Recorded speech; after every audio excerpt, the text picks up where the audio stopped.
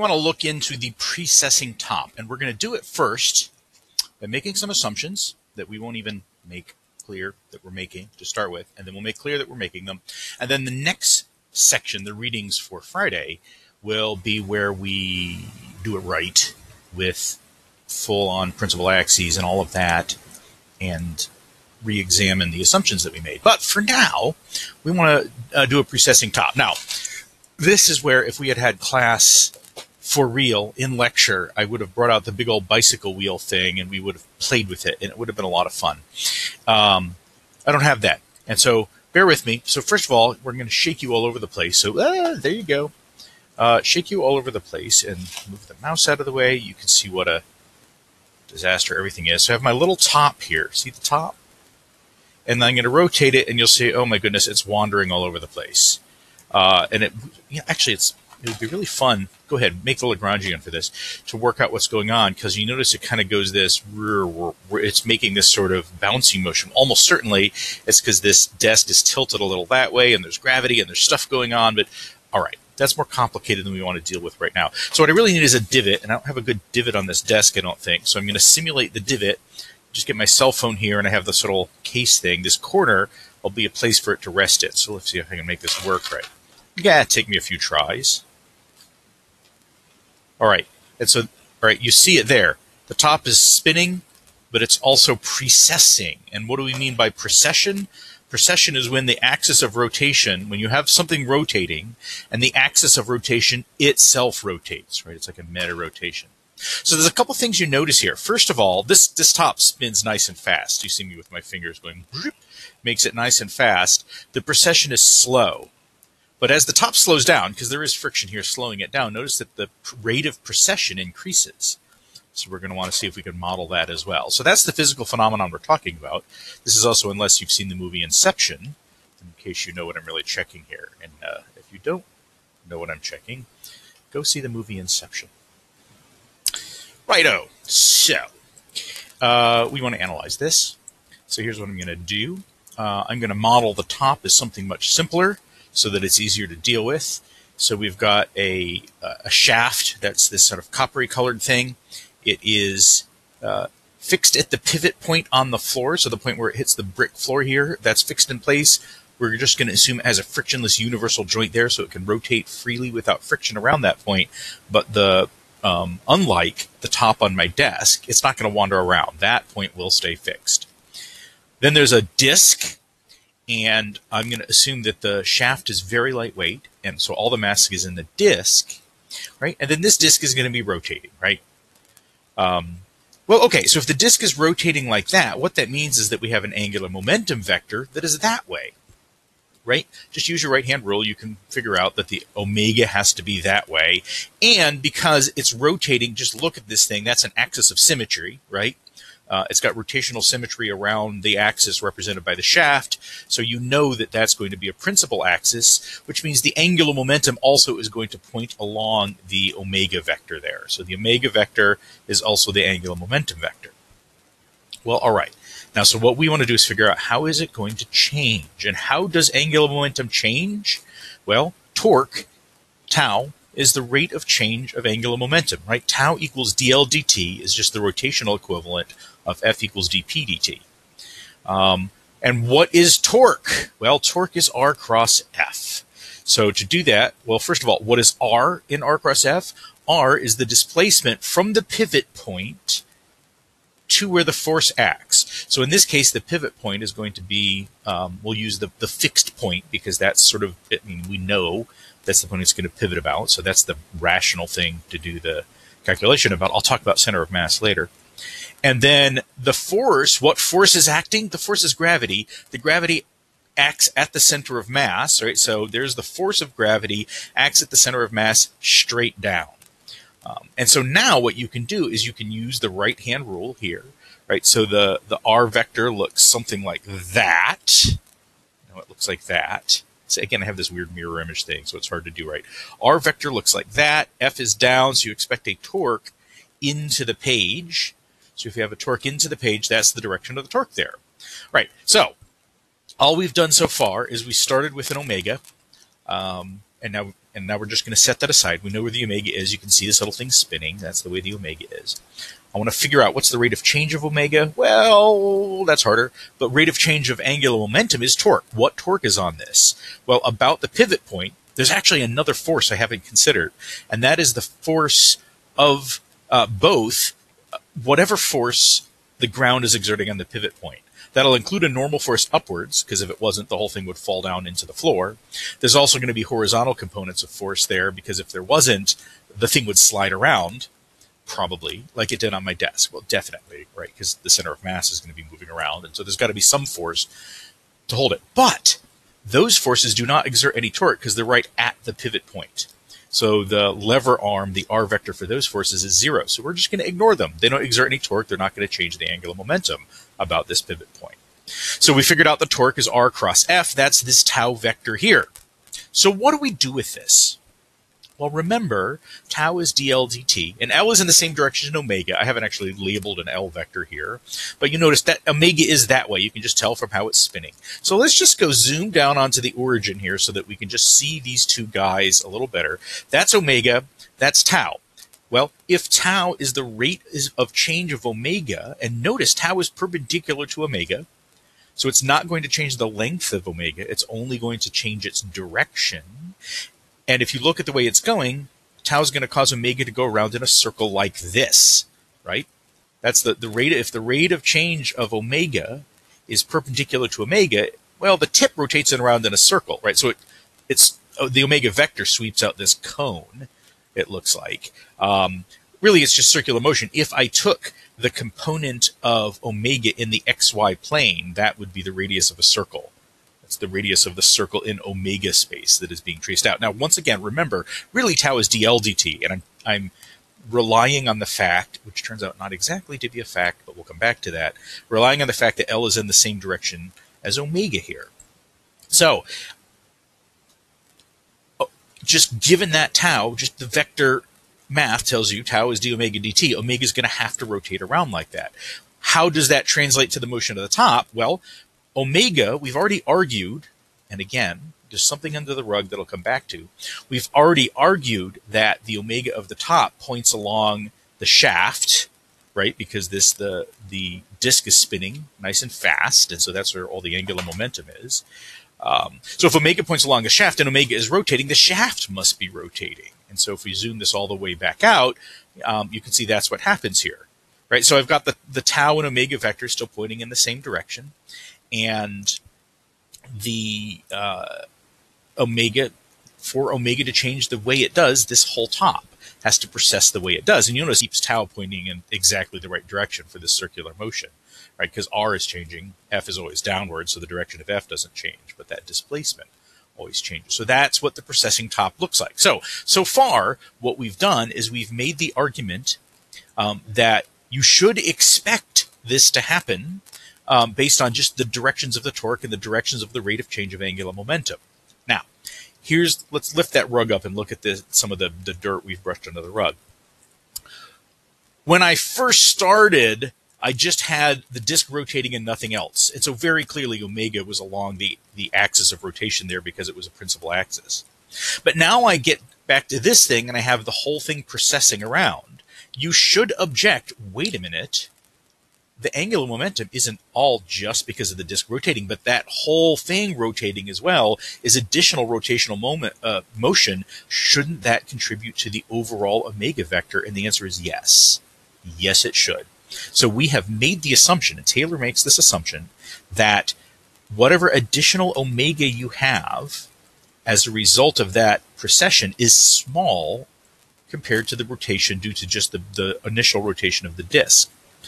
Mathematically, how do you say that? Well, he works in the frame of reference of the body. Why? So that we can be dealing with the principal axes of the body.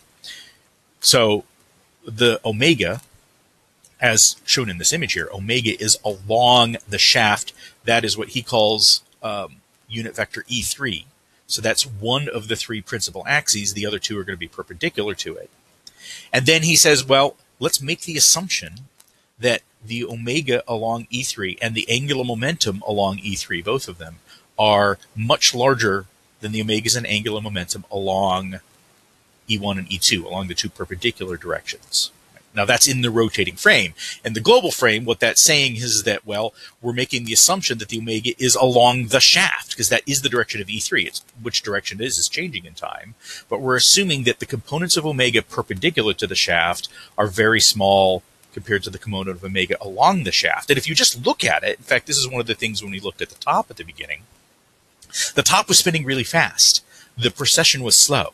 And so it's reasonable then to say, well, okay, if the top's spinning really fast and all the other rotational motion is slow, that most of the angular momentum is along the shaft, right? So just looking at it, it seems reasonable.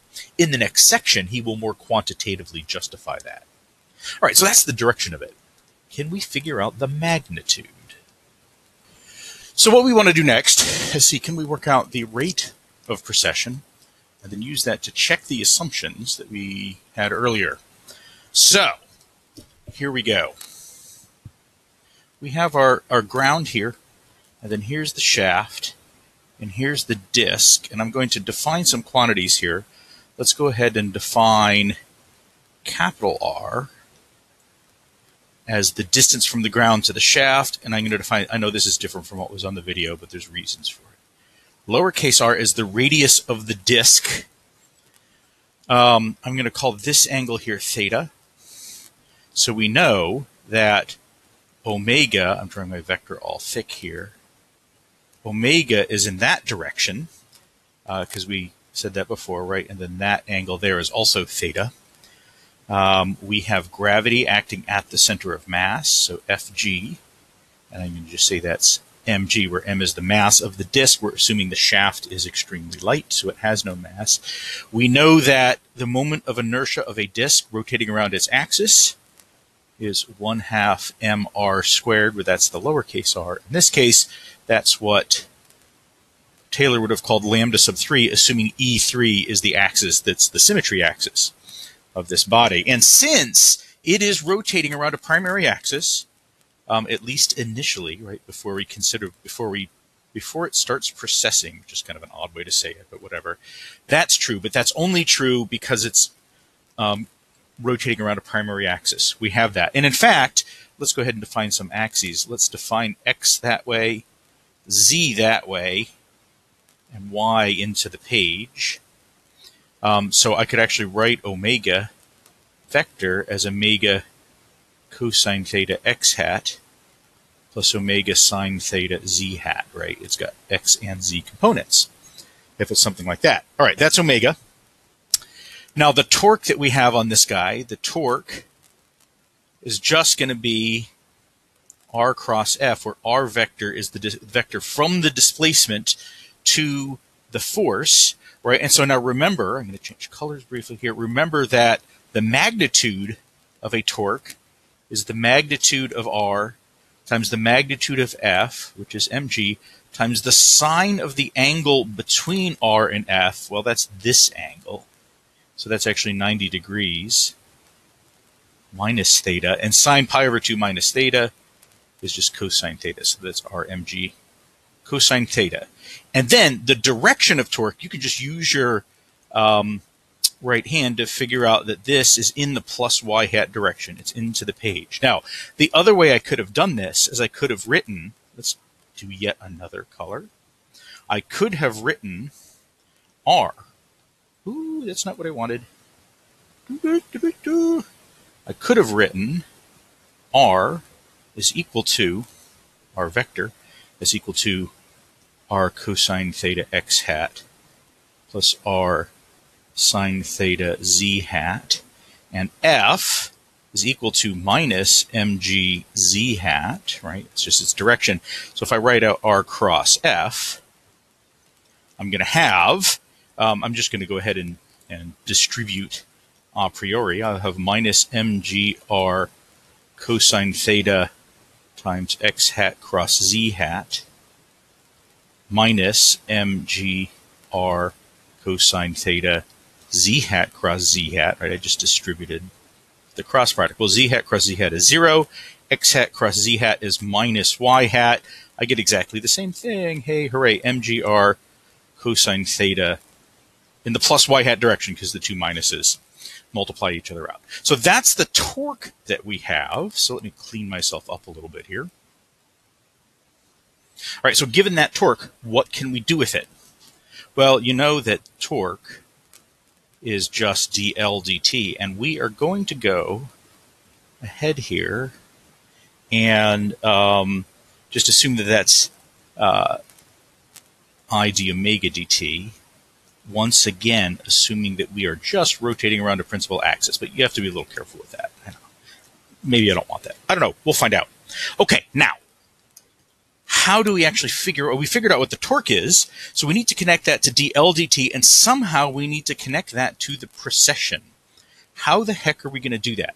Well, here's one way you could do it, is that now that you go ahead and use this thing that I've crossed out, and you have omega that's in this direction, and you have the torque, which is into the page, right? And if I divide omega by I, it is now L. It's going to make a circle like that. I could use the radius of this circle by taking a component of omega and use an equivalent to the acceleration as v squared over r. So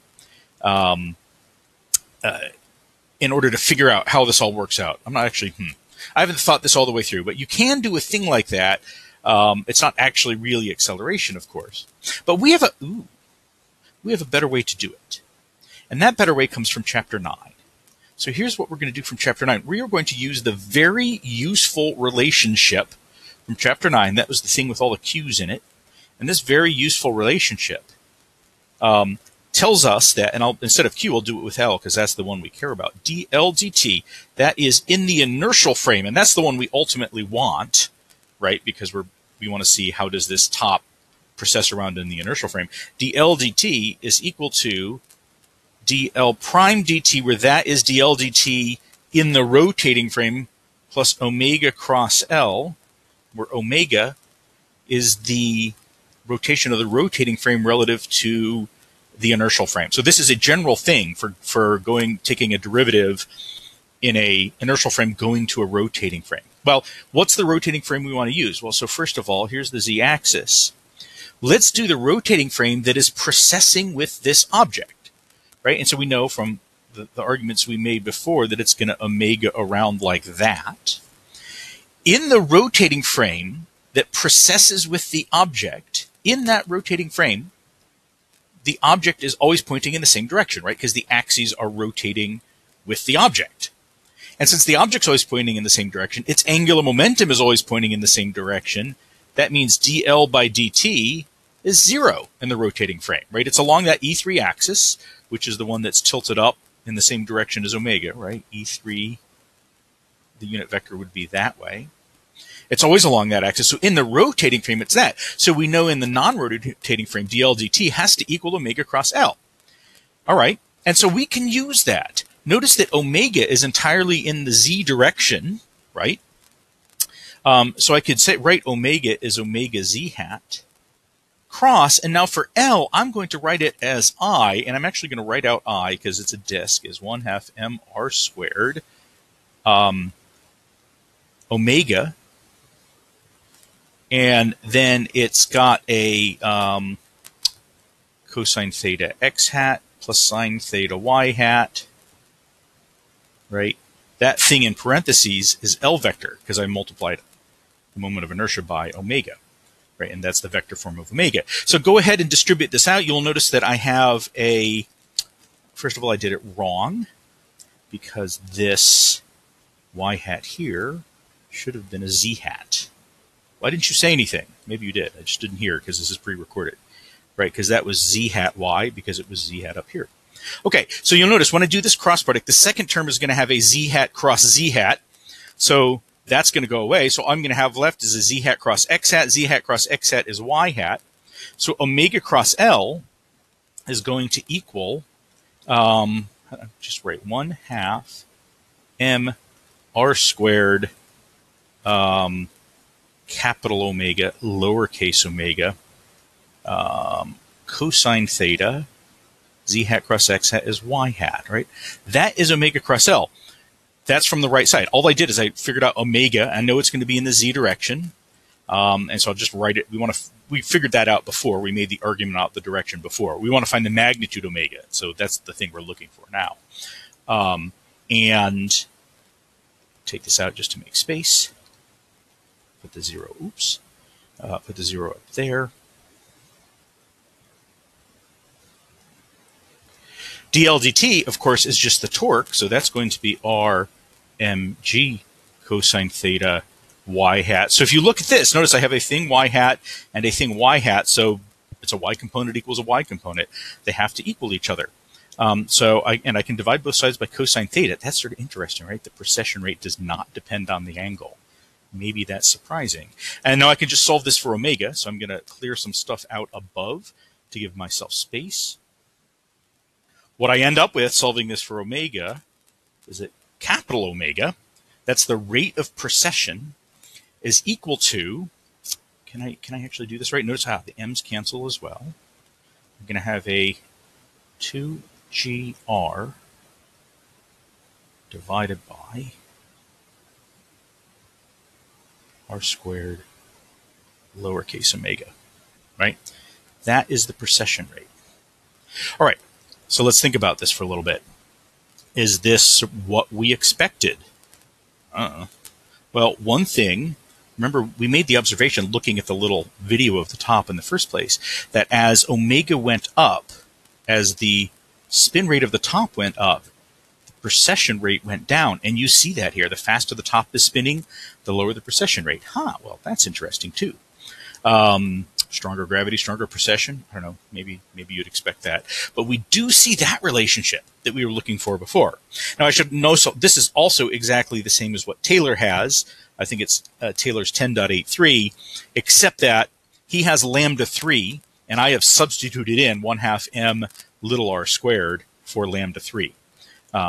So that'll add an m back in. Anyway, it's exactly the same as what he had. It's just in the specific case of the disk. So that's how you would work out what is that omega. Now, let's go back and review this assumption that, all right, so we've made the assumption that the angular momentum is entirely along the E3 axis. But now you know also there is some rotation as a result of the precession. How do you compare the angular momentum of the two? Here's how I want to do it. I want to think about, and I'm going to actually look down on this top from above, right? So if here's the axis, and so omega that's the omega vector. The top, right, it's elongated because we're looking at it edge on. So your omega vector is sort of sticking out of the page at an angle like that. And then the whole thing is going around like that, right? That's the omega. You could think about this as an orbital angular momentum, right? So we can have an L orb, which is just going to be, I need a new R. I'm going to use fancy R, just because I've run out of other R's. So fancy R here is just that. What is fancy R? And it's not a vector. Well, yes, it is a vector. The length of fancy R is just going to be, I'm trying to revisualize it. I think it's just going to be R sine theta, given how I defined theta. It's r cosine theta, given how I defined theta.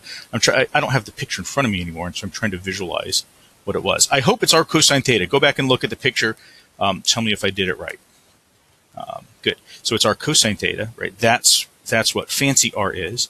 L orb is just r cross p of the center of mass. And what is p of the center of mass? Well, if you look at the way I rotated my axes, z is out of the board now. That's x. That's y. So r is just r cosine theta x hat, right? And that is going to be crossed with, my brain just died on me. That's going to be crossed with m VCM y hat. And what is VCM?